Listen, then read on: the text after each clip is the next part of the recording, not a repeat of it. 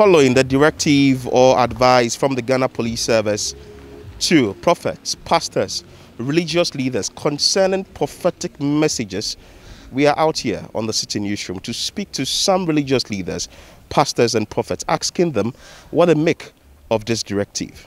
The ethics of the profession must be at play here.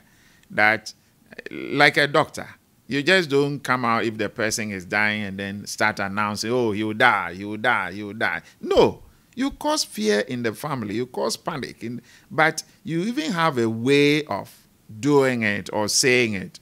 You see, even as Ghanaians or as Akans, when somebody is dead, we just don't go around and say, well, we have a way of, you see, in idiomatic expressions to say it such that you relay it so that people come to understand it. So if they think that, well, that is the only way by which they will do it, then they should be ready to prove it. That's what the police is saying. And if you are not able to prove it, that's where it becomes very difficult. The police are not debarring prophecy. They are only advising and cautioning that there are laws in this country. If your prophecy will cause fear and panic, then be prepared to face the consequences.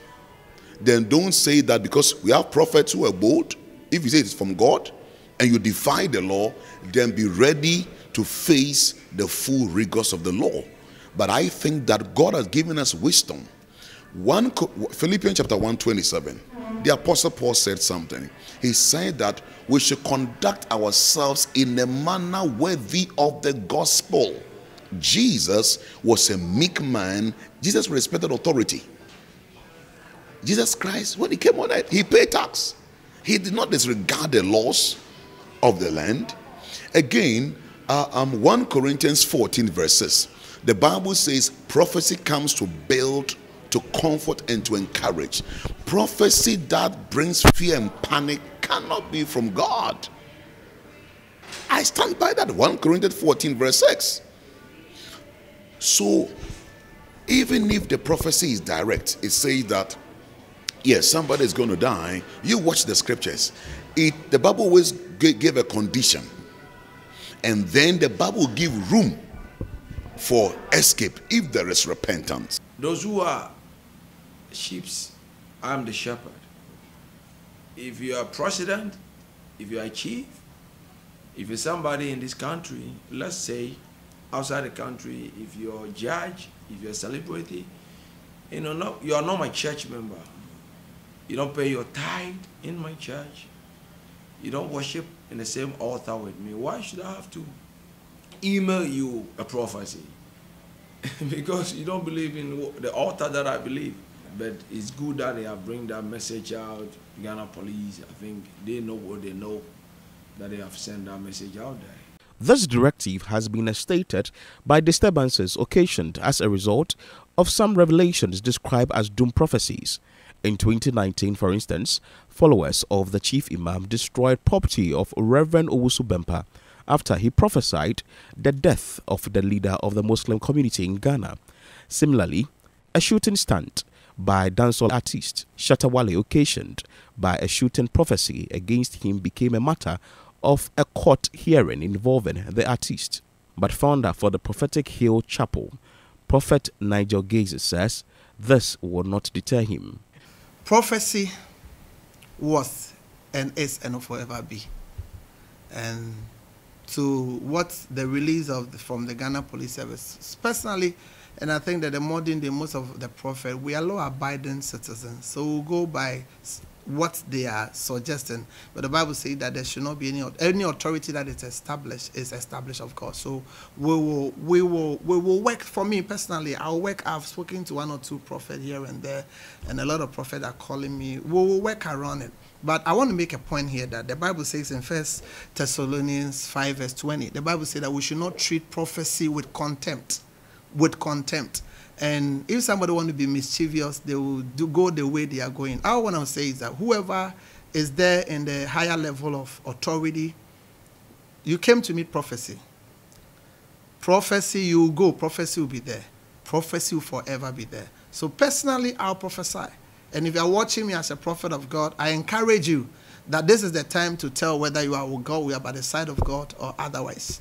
And let the Spirit of God lead you. That is why the component of prophecy, you have to have word of wisdom, discernment, before you can prophesy. So I think that we should use much more of wisdom here. But then, what God says, speak that says the Lord. Speak that says the Lord without any fear, without any trembling. So for me, I'm ready. 31st will be awesome. And already have about 42 prophecies for the nation Ghana and the nations across the borders of Ghana for individuals. So if you want to hear what God is saying, and this year I was inspired to give about 30 prophecies, 25 came to pass.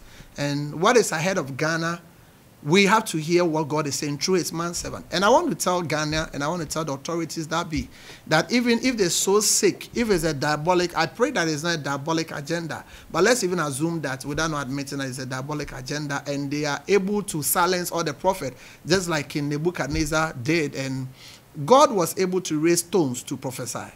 So if they think that maybe the prophetic is worrying them because of some of the infamous things they are doing, I mean, God will have a way that he will still communicate. Nobody can silence heaven. You can choose to silence Prophet Nigel. You can choose to silence Prophet Bedukobi. You can choose to silence other prophet. But hey, God will still speak because God is God.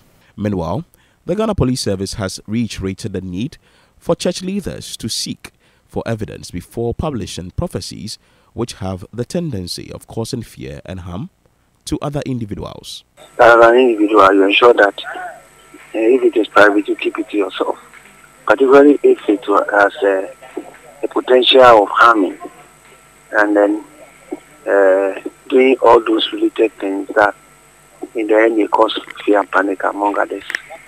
And if you are able to take a decision, you should be able to face the consequence. And therefore, in matters of this nature, when you utter something that, in light of the law, is likely to cause harm among others, you should be ready to provide evidence that you have evidence for saying so, for uttering so, for conducting yourself in that manner.